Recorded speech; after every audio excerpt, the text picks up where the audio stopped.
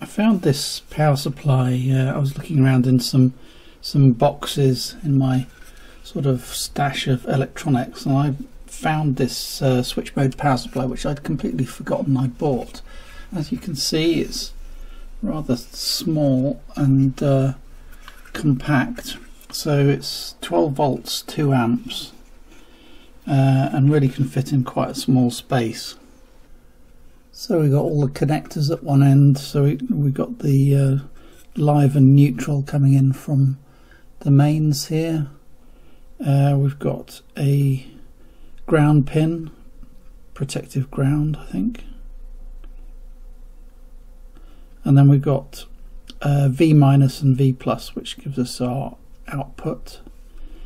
There's also an adjuster here, so I might experiment with that and see what range of voltage you can adjust this to. So when I came across this, the first thing that came into my mind was this buck boost converter that I showed a few weeks back.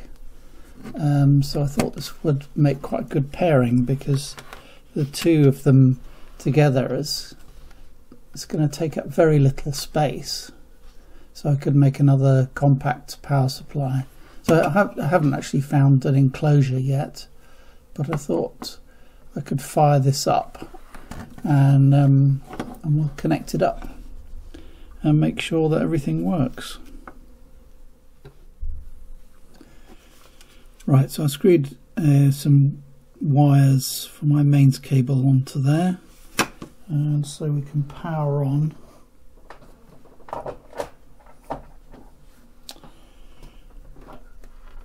Oh, we've got a little LED there showing us that the power's on. That's quite handy. Let's just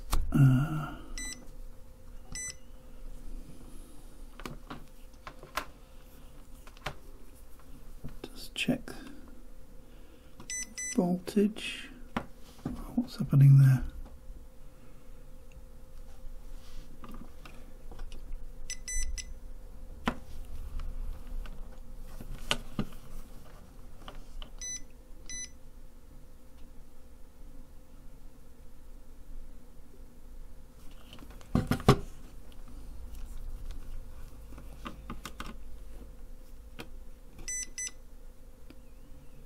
Two, 4, 6. Okay.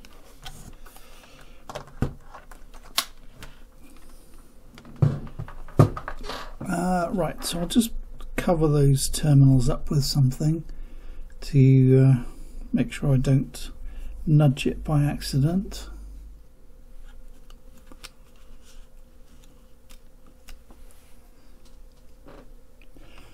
Alright, so we'll check the output voltage.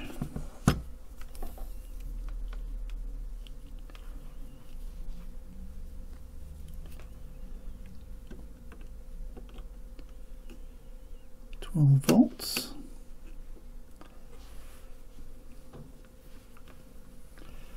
Let's see if I can do this in a way that you can see what I'm doing.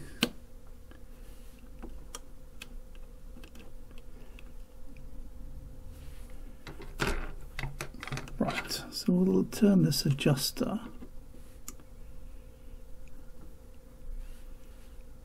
Alright, so we go up to 13.8 volts, or down to about 8 volts.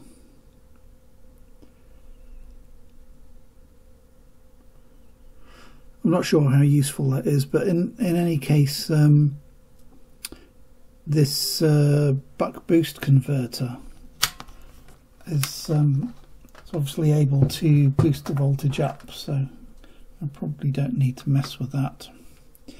Right, so we've got the buck boost, the input wires are here.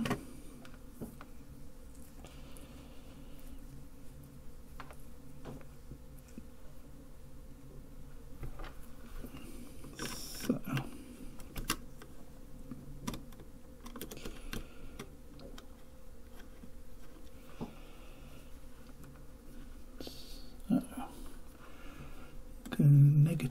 that side.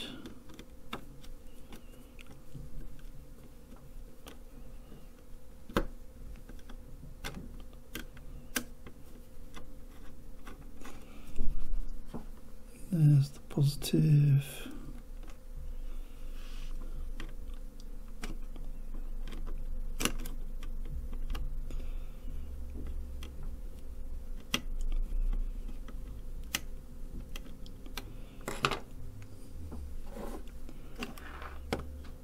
Okay, so here, so you can see the input voltage, 12.1 or 12.2 volts. It's measured here.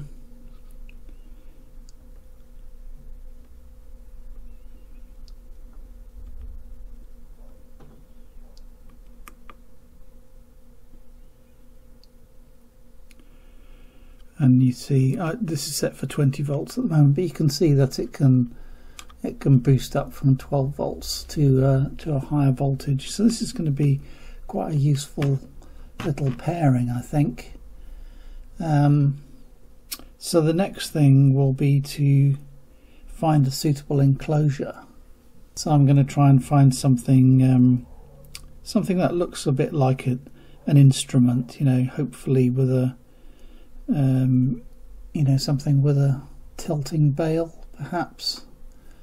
But yes, I'll look around for something suitable for these components so I can make another power supply. So I've actually found an enclosure since I recorded those other bits of video, so let's have a look.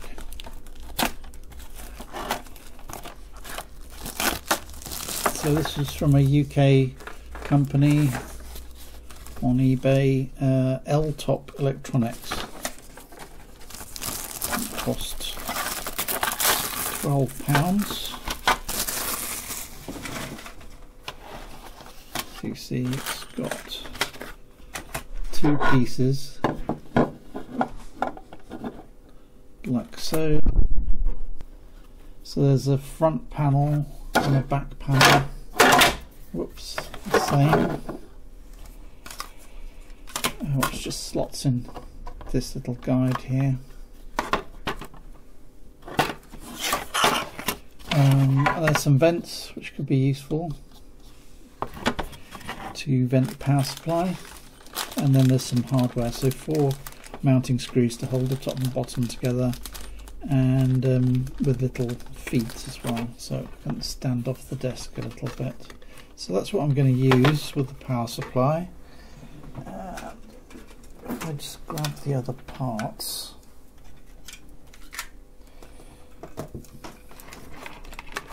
So that's going to sit in the front panel there. And there's plenty of room in here near the vents to install my little power supply, and perhaps, you know, perhaps there'll be a fuse in there as well. And haven't really thought about main switches, but you see there's room on the back panel for a main switch, so that'll be alright. So there we go, those are the pieces I'm going to pull together into my new buck boost power supply.